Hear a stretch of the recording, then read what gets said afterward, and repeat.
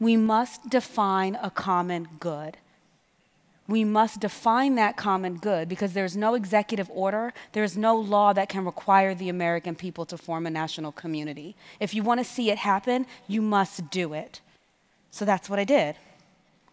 I got together with Bloomberg, I got together with Data for Democracy and some of my favorite friends, and I said, what keeps you up at night? As you're building tools, as you're building algorithms, and as you're developing solutions, what keeps you up at night? We asked about 2,000 data scientists and broke it down to these three things. We want to know that we're actually facilitating data sharing. And we want to know that the data is being used and used appropriately. We want to ensure compliance, and we want to understand and ascertain the validity of results. I don't think it's a shock to anyone here that that is the things that are of greatest concern when it comes to responsible data use. So we launched an initiative called the Community-Driven Principles for Ethical Data Sharing, and we launched this in September of 2017, last year, at the Data for Good Exchange in New York.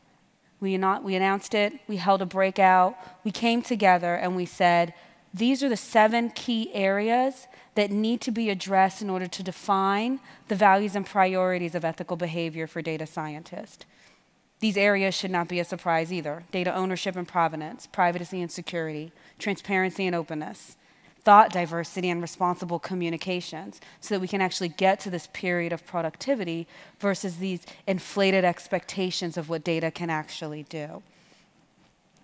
And we took a community-first approach. About a little bit over 100 plus data scientists across the private sector, nonprofits, academia, public sector, came together on their own time, did literature reviews, and defined a set of principles for each of those 7 categories. And then we came together again in February, a couple weeks ago in San Francisco, and held an event again, where we did it again and defined another set of principles. We did this by data scientists for data scientists. And the intention is not that this code of ethics becomes something that everybody has to be beholden to, and you should be punished if you do not comply. It's actually just a means of communicating what's important and what's of value when using data. And so that's what we did, and it's a living document. And so what happens next? Oh, we voted also. So what happens next? We want signatures. We need to know that the principles that are laid out, datapractices.org, we want to know that the principles that have been defined by this community are actually of meaning and value to this community. And you do that by signing up.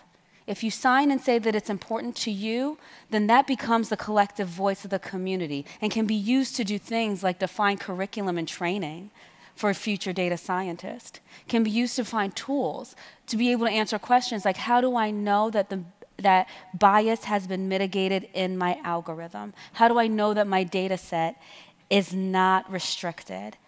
And then we use it to build partnerships with people that are interested in advancing and building the capacity for ethical and responsible data use across the community. It starts a conversation, but it starts first with data scientists, the people that are responsible for doing this, being able to communicate what your values and principles are in this space, and then continuing that conversation to do so.